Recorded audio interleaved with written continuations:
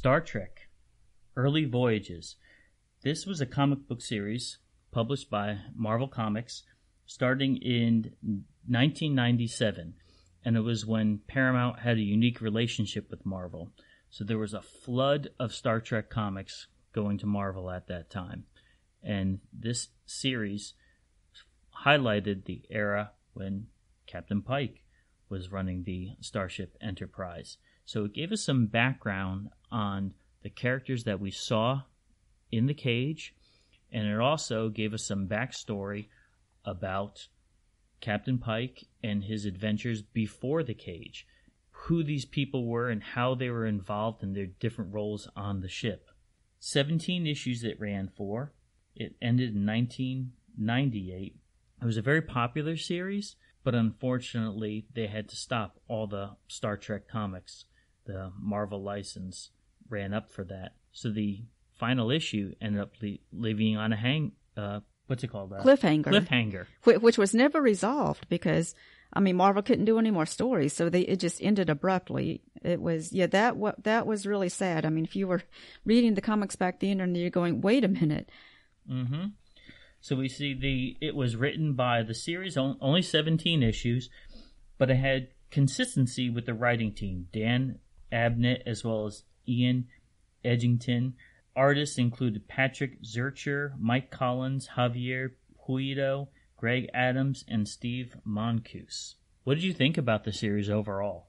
I love this series. This was actually good enough that they could make novels out of it, and of course episodes too. But it was just so out of these 17 comics, they had different stories. Sometimes one story is continued into the next. But they had so many different stories going over these 17 different issues. And they introduced new characters. Of course, we still have the characters we know, but they introduced new characters as well. And they also did issues that focused on each new character. So we got some of their background. And they became very interesting, well-rounded characters. Yeah, when it began the series, it highlighted the idea of we're going to understand the pilot episode better. And so within the first 4 issues, that tended to be the focus. Yes, we did get to see some Klingons early on, but the idea of which we noticed in the cage, that there were injuries, that there was something that happened before Talos 4. And that's because there was a battle on Rigel 7.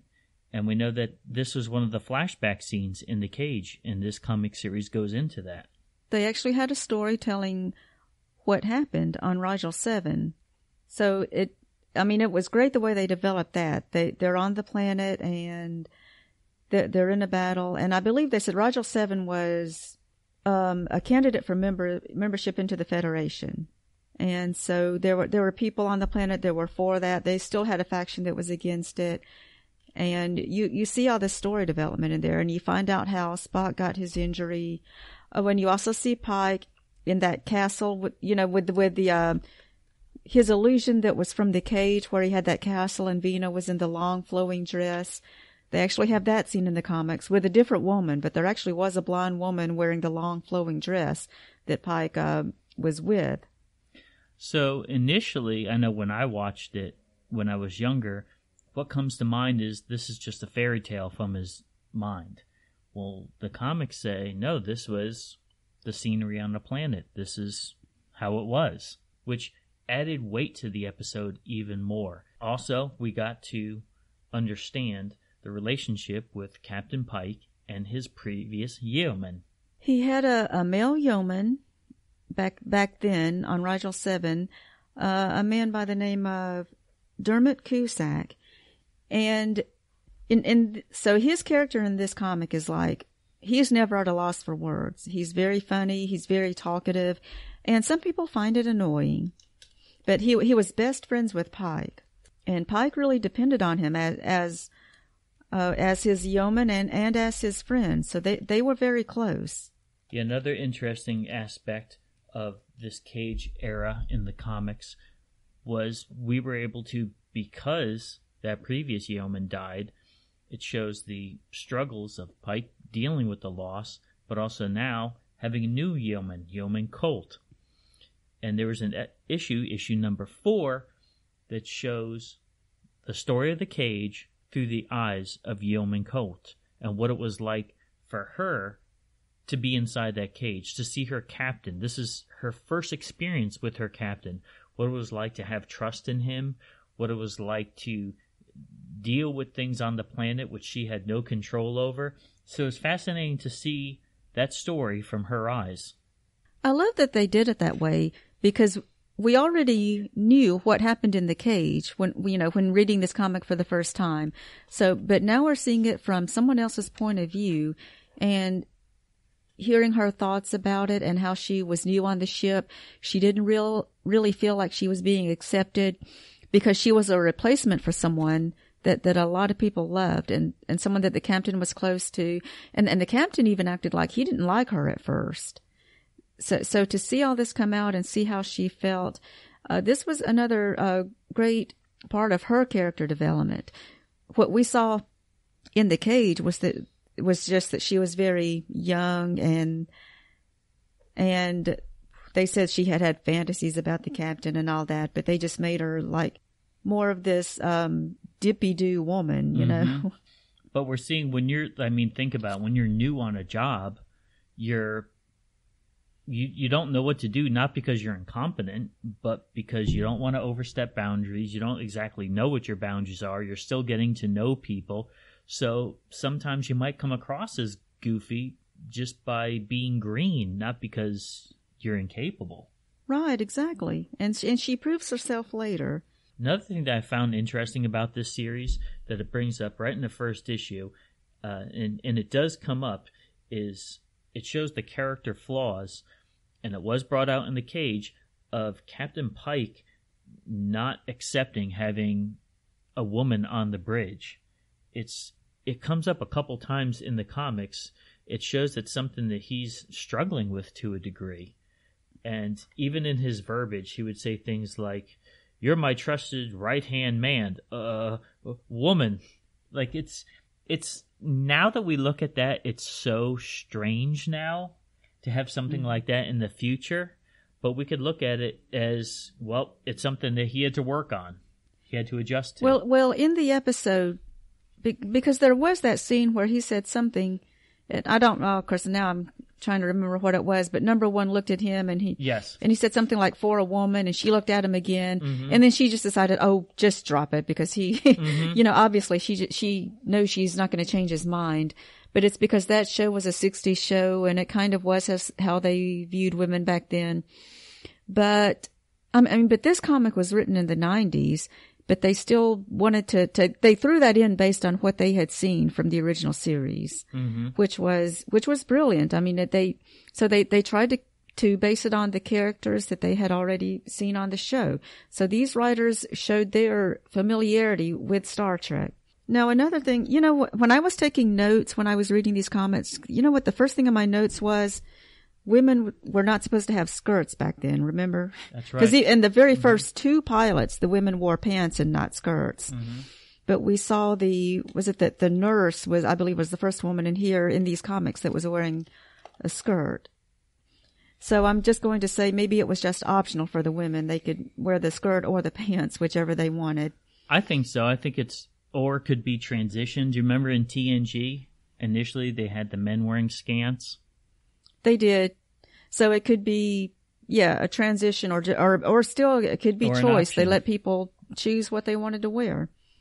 I tend to lean towards choose what people wanted to wear because we both love the fan films. Star Trek Continues, New Voyages, Phase 2. I mean, there's more than just those, but those ones really immerse you in the TOS experience.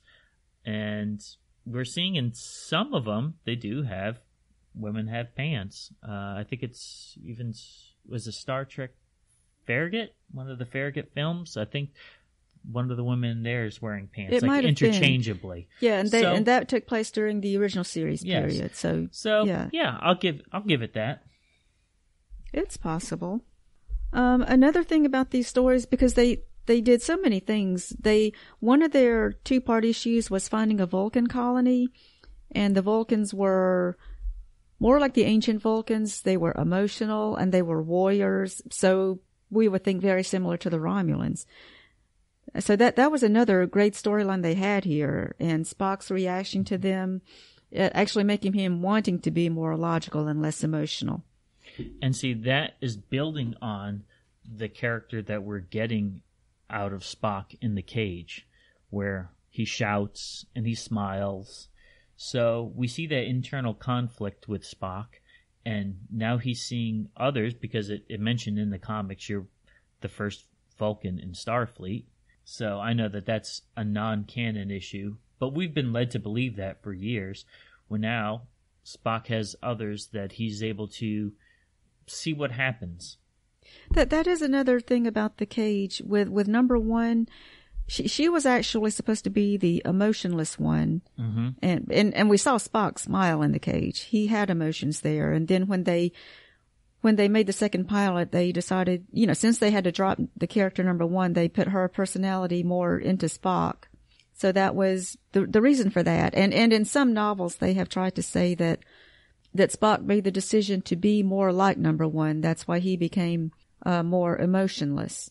But even though we would think it's because he was raised on Vulcan. And some of that's true. So you just have to go with it. Well, he was this way. I think he still wanted to be logical in the cage, but he just adopted it even more later on. Which makes sense. And what about all the other new characters? Like, okay, so they had the Klingon, Kaaj, I would say Kaj, and he was supposed and he was supposed to be Pike's archenemy. He was a Klingon commander, and that was cool too, that they gave Pike an archenemy in this, and he appeared in the early issues and then again in the later issues. So a Klingon character that he and Pike had several run-ins. And then they had Enterprise officers, as I mentioned, the nurse Gabrielle Carlotti. She was a human born on what they call New Milan. I like that a lot, because now we are seeing an Italian crew member. They even went back when she visited Earth. She went back to Milan. It was a fresh perspective to have someone else on the crew that we weren't familiar with in the show. Yes, all of these new characters, and there was also Nano. He was an alien. He actually had a darker face and had a longer, thinner body. You could tell he was an alien, and his species was called Lyran, and they had episodes about him. His race, everyone was bred to do a certain task in life. And his task was actually to be in Starfleet, because once his people decided to join Starfleet, he was the first one born to be in Starfleet. Now it's funny, once we got to the point where it shows Nano's origin, it hit me that in some ways this comic series, Star Trek Early Voyages, almost has parallels to Star Trek Discovery, because we read the issue where we're seeing the cage through Yeoman Colt's eyes. Well, in Star Trek Discovery, we're seeing the adventures of Discovery through Michael Berman's eyes. And with this character Nano, with the unique social context of his planet, it's very much like Saru. His people are bred to do something special. Bred for a certain purpose. Yes, bred for a certain purpose. So it's like, I'm seeing some parallels here. You can kind of associate them. Well, you have to think about it just because it has Pike, and now that Pike is on Discovery. Yes. But also there is the Next Generation episode, Masterpiece Society, where everybody was bred to have a certain job. Mm-hmm. That it's similar to that too. And this comic might have been written at about the same time as that. Possibly. Yes, it could have been. It was about that era.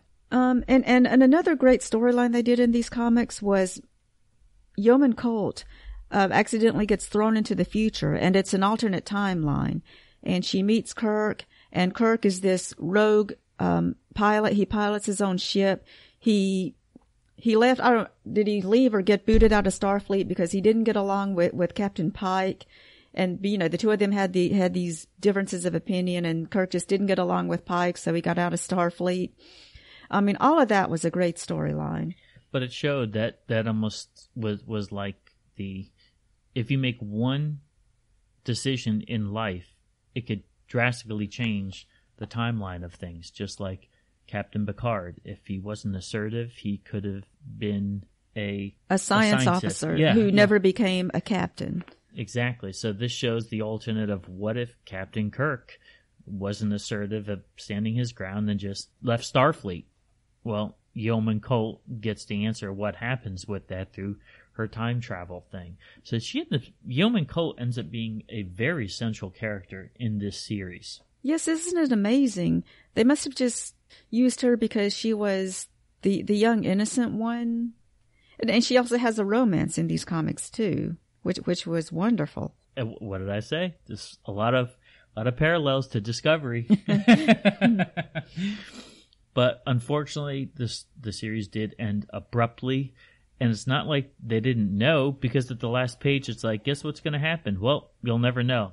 They actually said that in the comic. You're like, what? What is this? But we love reading anything Star Trek. And this was a fun ride, rereading these comics to see how strongly they're interconnected to the original pilot episode. Thanks for listening. Make sure you hit that subscribe button and join our Facebook group. Live long, and may the Force be with you. Nanu Nanu.